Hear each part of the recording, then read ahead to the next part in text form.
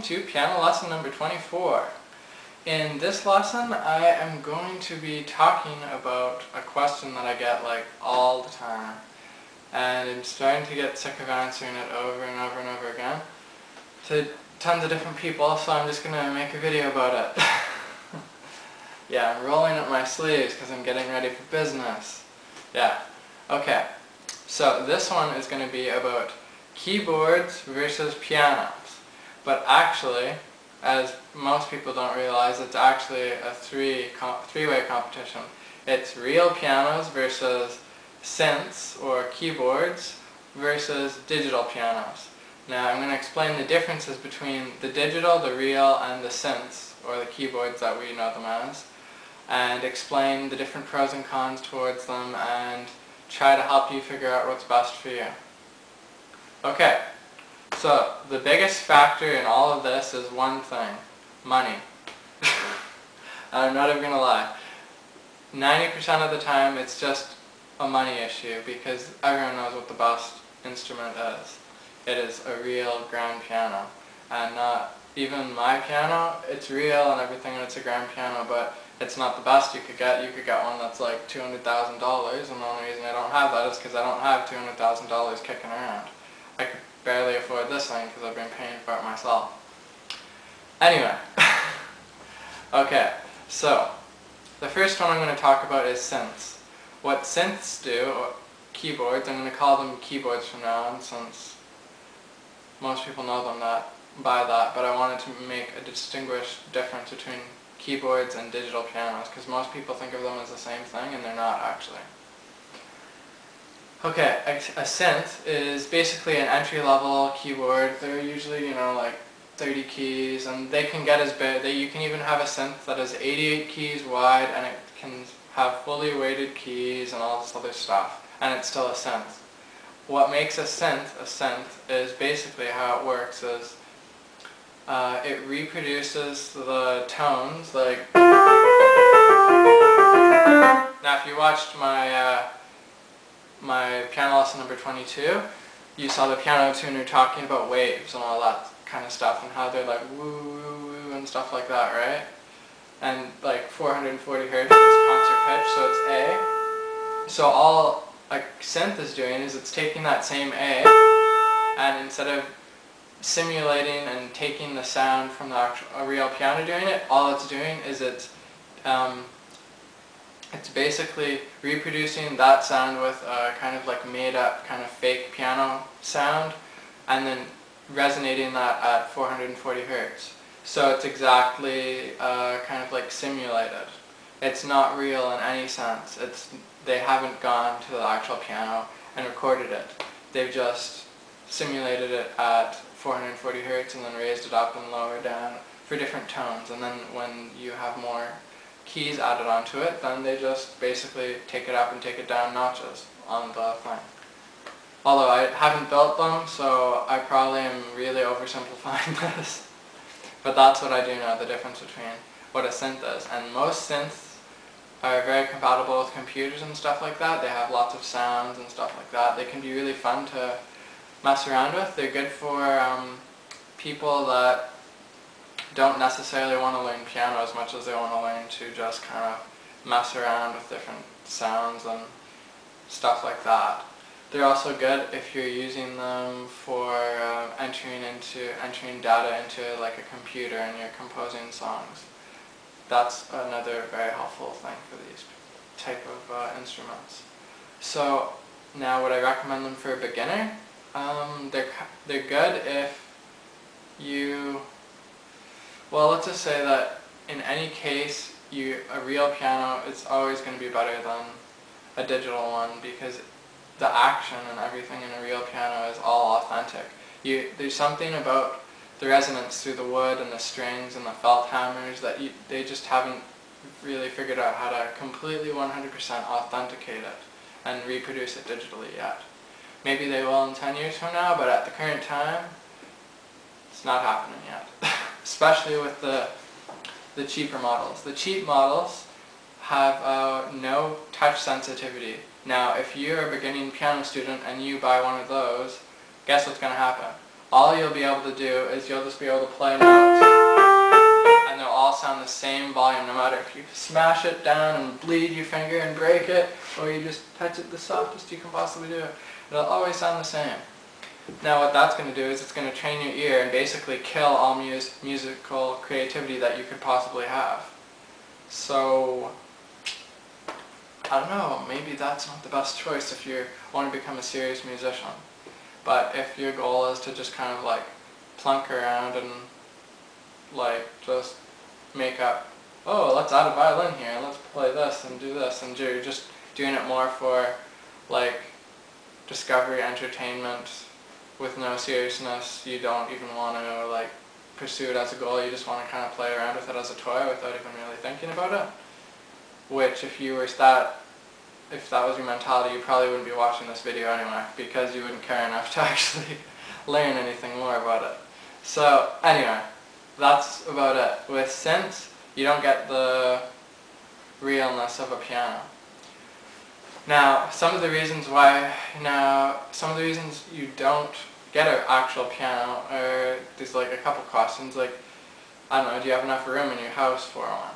Now, if you have lots of money, then you probably do, but if you're like a college student in a dorm room and you're like just scraping by because you're still, you know, working through classes to get your degree, you probably don't have enough money kicking around to have a big place, unless, you know, your parents are helping you out or whatever, but chances are you don't have enough room, so that could be one of the reasons you might not get a real piano if you're a college student, unless your degree is, your major is piano, but anyway, okay, so if you have enough room, that's good.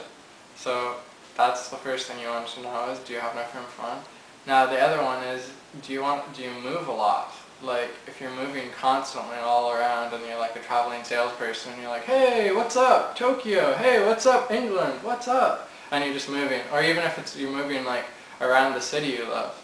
If you're always constantly moving, then a piano probably isn't the best thing to be carrying around with you. Because you can't exactly just strap it on your back and go hiking up the mountain with it. I guess you could, it'd be pretty intense leg strengthening, but yeah. Okay, so do you move a lot? If you do, I would not suggest a real piano. Now, another one is, in the place that you live, are you kind of like condensed by, are there a lot of people around you? Like, say you're in a small place, but you do have just enough room for maybe an upright piano. But next door, do you have someone that would get really annoyed by you playing late at night or any time in the day because they could hear you? Because one of the advantages of a synth or a digital piano is the headphone option, where you can just plug it in and then play, and no one else can be bothered. So if you're living in an area where people aren't going to hear you, then yeah, that works. Sorry, I'm just kind of having my day off here, and I'm just like, nah, I wasn't even going to shoot this, but decided to anyway. Have to get something done today. Okay, anyway, so if there's people around you that are going to get annoyed, maybe a real piano isn't the best option at this point. Okay, now, the other thing is, do you have enough cash to buy one? Grand pianos, like an entry-level grand piano, starts at maybe about $14,000 Canadian, and we're right on par with America's dollar right now. So that'd be, you know, just a good 14,000 US dollars right there. That's to get a very, very cheap one. Mine was 22,000, I think, when I bought it, something like that. I didn't pay it upfront cash. You know, they have financing options, so basically you pay as much as you would be paying for a brand new car or something like that. So yeah.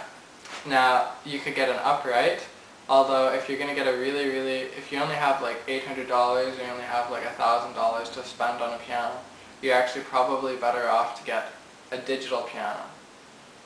Now what a digital piano is, this is the other option, what they do is they actually get sound recording crews,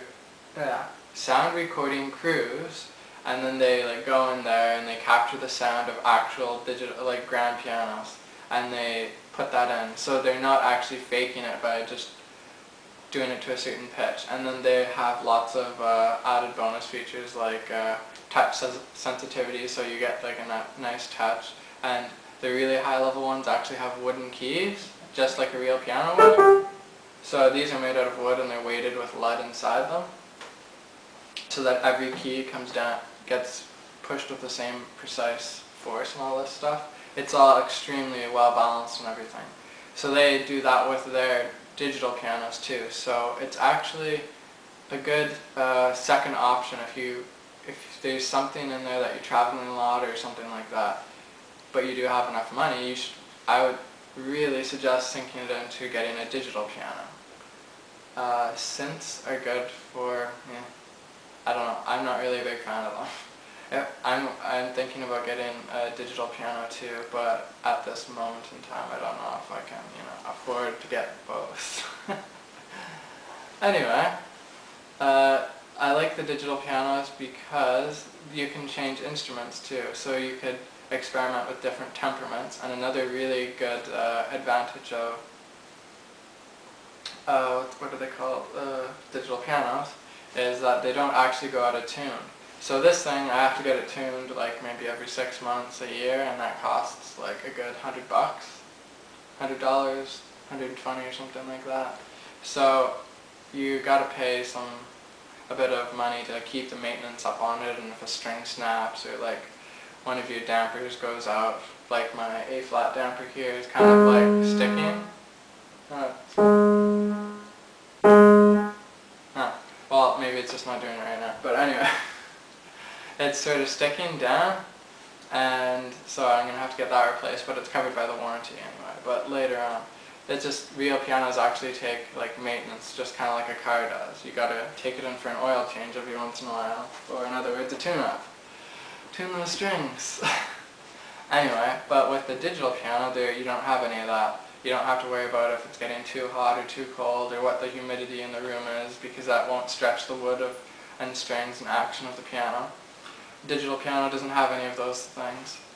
But the only problem is digital pianos still, even though they come close, they still don't match exactly like the pedaling. For some reason the pedaling on a digital piano just isn't quite exactly the same as a real piano. And even when you play a really high quality digital piano, it has some sort of an unauthentic sound to it. It actually almost sounds too perfect. It sounds so amazingly good in every single note that it just sounds over the toply awesome, I guess. And maybe that, I'm not exactly sure why that is, but I've played them and I can tell you that, like, if I had to choose a real piano versus digital for everyday practicing, I'd say easily real piano for sure. But if I wanted to, for gadgets and extra little bells and whistles, the digital piano can help you, especially if you're into digital recording and making music. So the main things you want to do is you have to figure out what kind of thing is best for you. Now, if you're going to buy something, make sure always, if you have to buy a synth, make sure it at least has 88 keys, okay?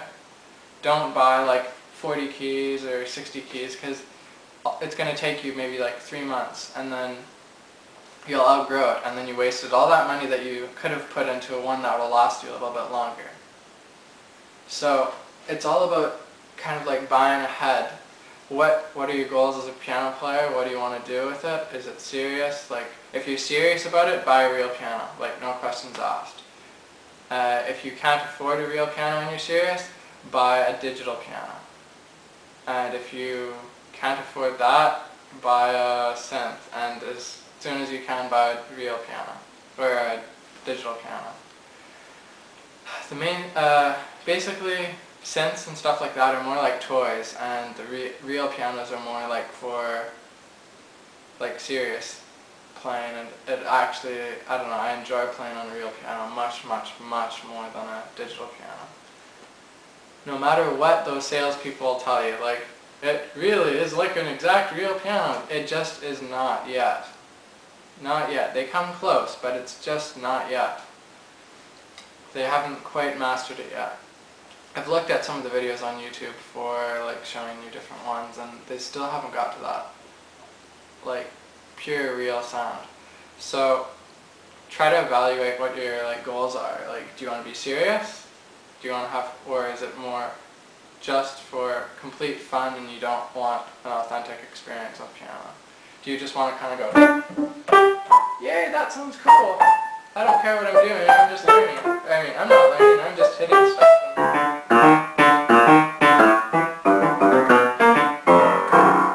Kind of like that. Or are you actually going to like sit down and be like, okay, I'm doing my scales, I'm doing my scales, I'm doing my scales, I'm doing my scales, I'm doing my scales, ah! Okay, maybe that was a bit crazy. Or are you going to, do you want to sit down and just kind of like really like absorb everything that's going on the piano and like listen to like everything in it, like,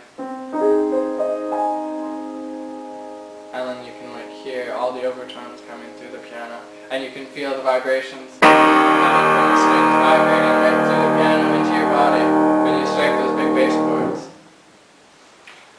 You probably won't feel that if you're playing like a synth piano. It just doesn't feel right. I know, like, I've played like electronic instruments before, and I'll be playing for someone and I'm like, man, how could I devote my whole my life to learning something like this?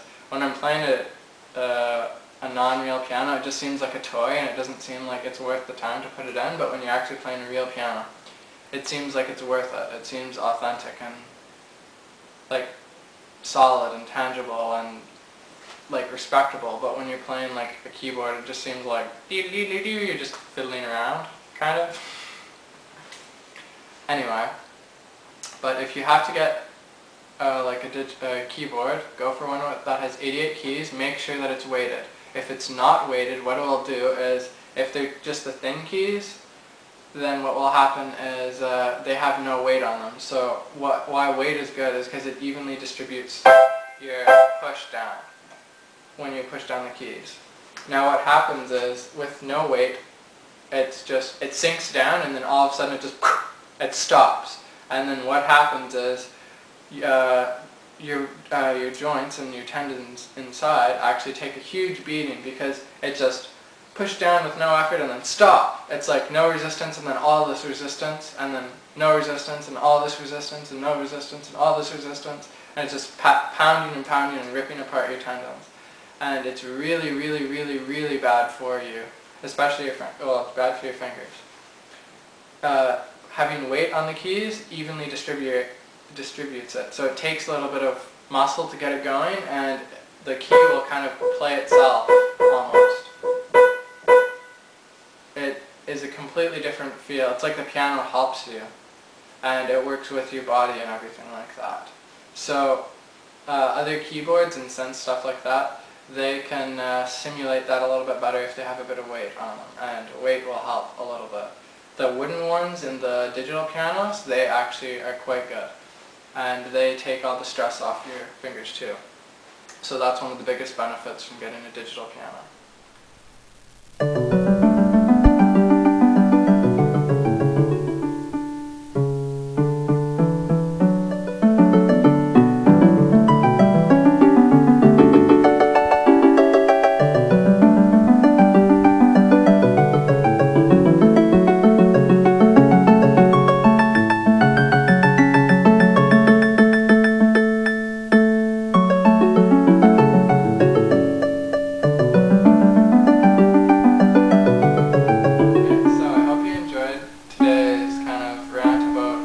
Keyboards versus pianos and stuff like that. The next one I'm going to be doing, the next lesson, 25 I guess, will be on chords and stuff like that. Someone was asking me how they can quickly find chords and quickly find a key of a piece and stuff like that. So I'll try to go through that and explain how that works. So I'll be looking for it, and hope you enjoyed this, hope it was insightful, and take care. See ya.